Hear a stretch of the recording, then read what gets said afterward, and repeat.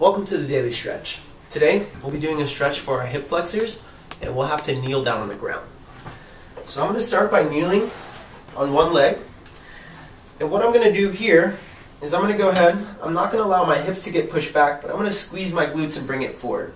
And on the same side I'm going to add an overhead component, and I'm going to hold this for 30 seconds on each side, and I'm going to do 2 sets of this.